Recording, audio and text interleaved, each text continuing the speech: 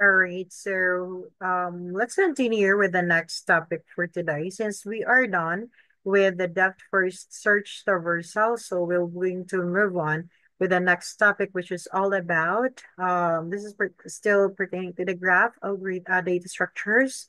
So the next will be the breadth first search traversal, since we're done with the depth first. So breadth first traversal, let's define what is it all about. So when we say breadth first search traversal, that is talking to a traversal algorithm that explores all the vertices at the present depth level before moving on to the vertices at the next depth level, typically implemented using a queue. So in this situation class, we are absolutely checking each of the level for this. For example, we are now at letter A, say for example. So if you are in A, what that is level 0. So what will be the adjacent for the vertex A? So the adjacent is C and B. So that is the next level. That is the next level 1. So the next level for that, the child node of D and E will be also another what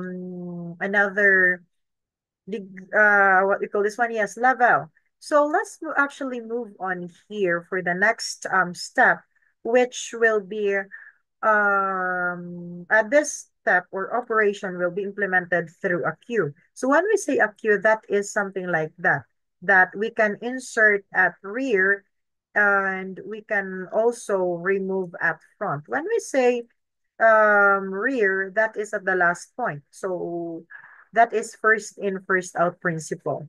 So next for that one, let's move on to the algorithm that we are following here, which will be we are first visiting the adjacent unvisited vertex.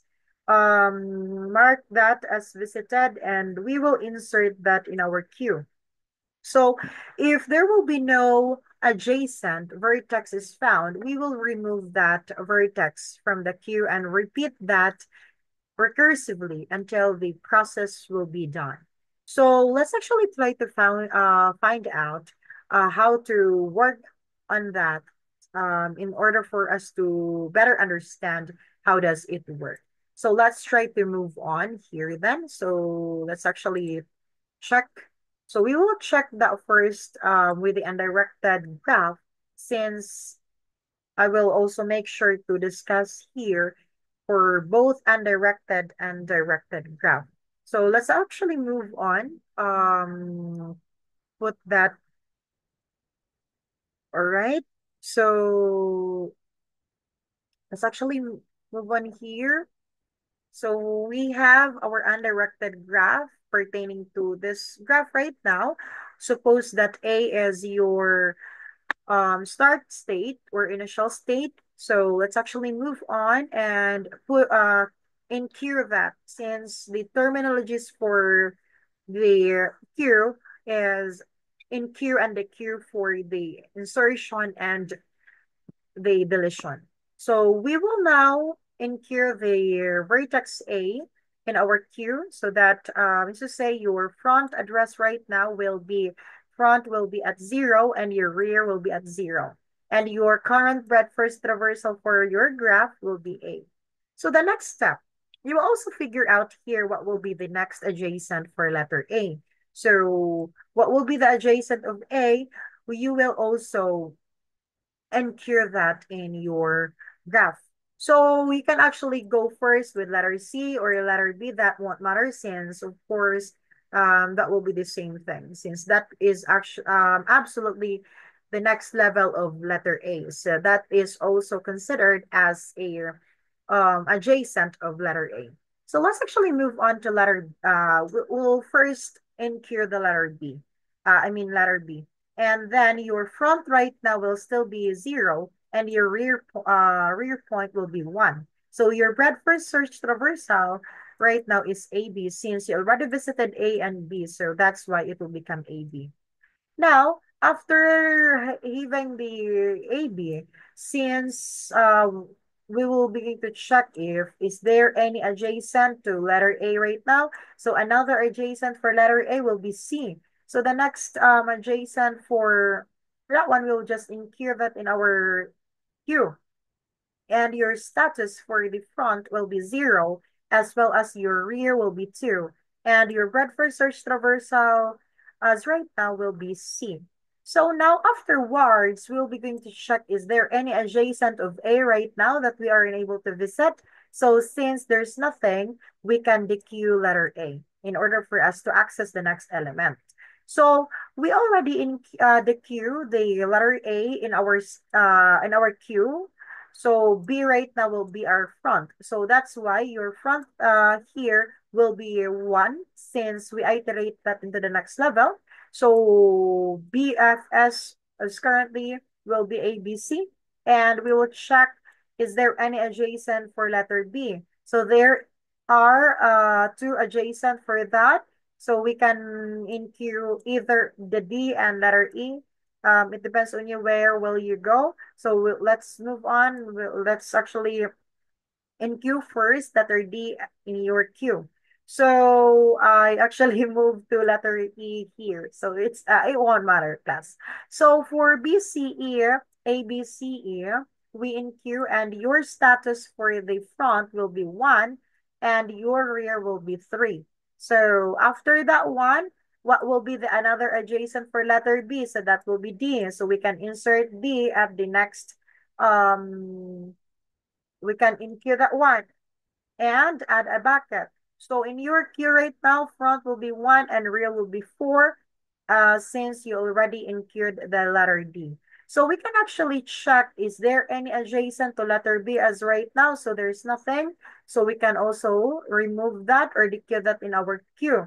So after you dequeue that, let's try to check, is there any adjacent to letter C right now? So since there's nothing, there's no adjacent anymore to letter C, let's actually move on by removing that in your queue. So we remove that in your queue and your breadth search traversal right now. I'm so sorry that I wasn't able to update that here. It's A, B, C, E, D supposedly. So once you dequeue the letter C, it will become E, D. Um, I forgot to put the letter D here. I'm so sorry then. D will be here since we was able to include that here then. So I forgot to just update that here. So the next one will remove the letter C and your here right now, you will still update the front 2 and 4 here at this level, that step. The next step for the 8th step will be the front 3 and your rear will be 4 and you just the Q the Q right there, the letter C. So in this equation right now, it's not in QE. We will be going to just the Q since there's no element anymore adjacent to letter E, so we can DQ the letter E. So I wasn't able to just um update that in the presentation. So I'm so sorry for that. So let's actually move on. What will be the next step for that one? So allow me to just update that for a second if I can do so. So in that certain manner, once you will, after you already DQ the letter E, you will also, you will also do, here then, DQ the letter D. So that's how you will do that. And after you DQ the letter E right now, so D will be left in your stack, I mean queue. So after that one, is there any adjacent for D? So there's none. So we will just DQ that and your front right now will be -1 and -1 since that signifies as no value anymore or no current, no vertices as was being stored in your queue and we was able to visit all of the vertices. So therefore, your Bradford search traversal, be mindful that this is D here. So is the final answer will be A, B, C, E, D. So you have to be mindful regarding with the steps of that one since if you wasn't able to check everything, so of course it will be a mistake as you go through. So that's the how you will get the breadth search traversal for undirected graph. So let's actually figure out as well if how can we do it in terms of directed graph. So we'll begin to check that here. So let's actually move on for the directed graph. We'll check if how it does it work. So this will be our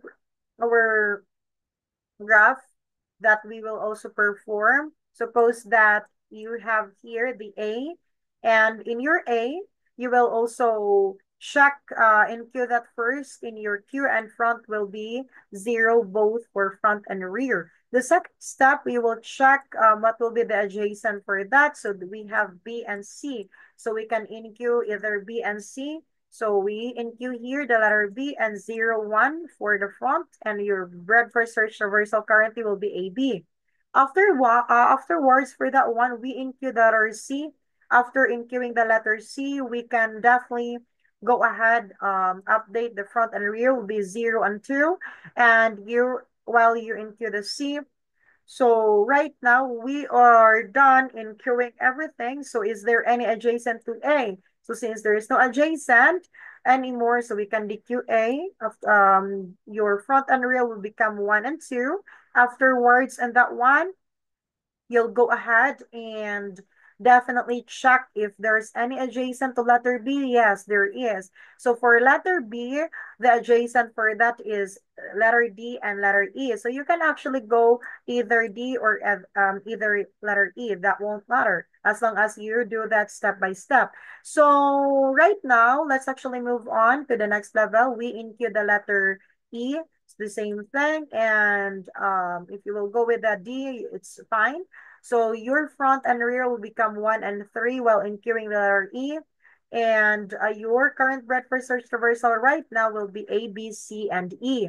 So afterwards, you will also check, is there any adjacent to letter B right now? So the next adjacent for letter E, since we was able to include the letter E right now, so another adjacent will be D. So we can include letter D in your queue. So your update for the front and rear location will be 1 and 4, and your bread for search traversal status will be updated to ABCED. That's the current bread for search traversal that you do have.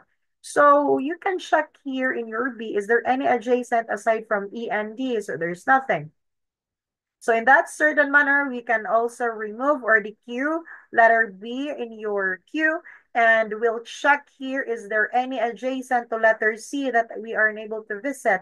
So D is the only adjacent to that. So since D has been stored in your queue, so we don't need to visit that. So we can just dequeue the letter C and just update everything in your front and rear to 2 to and 4 in the 7th step, and for the 8th step, you update the front and rear location into 3 and 4, since that you will begin to incorporate a simple queue. So be reminded on that one. So your current bread first, the same thing, A, B, C, and E, D. Afterwards, you will also check, is there any adjacent to letter E? So since there's none, you can go ahead and queue that in this queue. And after that one, your current stock location will be 4 and 4 for the front and rear, and your bread for search traversal, the same thing, nothing changed. And for the last step, you remove letter D in your stock if there's no any adjacent, since we was able to visit everything. So we remove, and your front and rear will be returning to -1 both, and your bread for search traversal final will be A, B, C, E, D. So that's how you will work on with a bread first search traversal in a step-by-step manner. So if you do have any question, you can actually just message me through MS Team or just comment your question here so that I can also raise that one. So see you in the next video for another tutorial, and thank you so much and have a great day.